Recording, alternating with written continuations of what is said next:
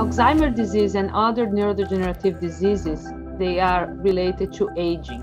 The older we get, more we get these diseases. So I focus on trying to understand the very early stages of neurodegenerative diseases, when we don't even notice there is something going on.